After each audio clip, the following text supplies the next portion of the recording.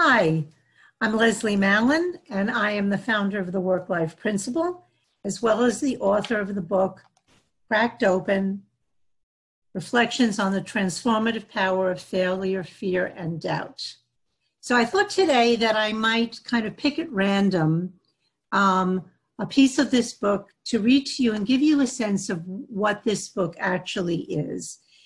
It's a book that one could read from cover to cover, but actually it's a grouping, a compendium of quotations that have meaning to me on these topics, and then a reflection page about how I reacted to whatever the quotation was.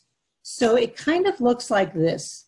The quotations are on colored pages, and the reflections are on the white pages. It comes in Kindle as well as it's available softcover on any of your online retailers.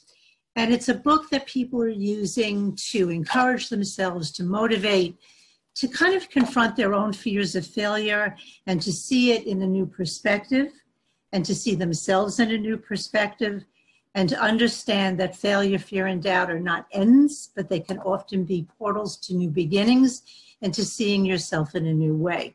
So I thought maybe I would read one quotation and one reflection and give you a sense of what some of these may sound like or read like when you get the book, which I hope you do. This is a quote from Alice Walker. It's a piece of a quote from Alice Walker. And it starts, "Sometimes life seizes up, nothing stirs, nothing flows. We think, all this time, climbing this rough tree, the rope attached to a rotten branch, we think, why did I choose this path? Anyway, nothing at the end but sheer cliff and rock-filled seas."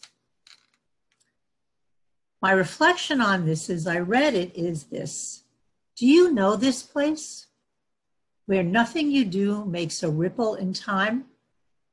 When you know you'd be more productive reading a thriller or watching the Food Network, because nothing is happening. Nothing can happen. We strive to make progress against the storm's headwinds, knowing that all effort is misspent and truly laughable. Flash frozen, held fast beneath the weight of a deep soul freeze. I know this place. I have been its captive. I have escaped for now. Somehow the ground thaws, spring arrives. We are not over when we think we are. Many of clients, readers, people from all over, when I give public speaking, talk about how failure for them represents an end. It feels devastating. And they are angry with themselves and disappointed with themselves and feel they can't go forward. And that is absolutely the opposite of the truth. We don't proceed unless we have failure. And if we're not failing on some level, then we're not trying hard enough and we're not working on our working edge. So I really encourage you to push your boundaries. And if you feel you fail, learn from that failure and keep on going. I'm Leslie Malin. If you would like more information, please get in touch with me at leslie@worklifeprinciple.com. I really look forward to speaking with you. Thanks so much for listening.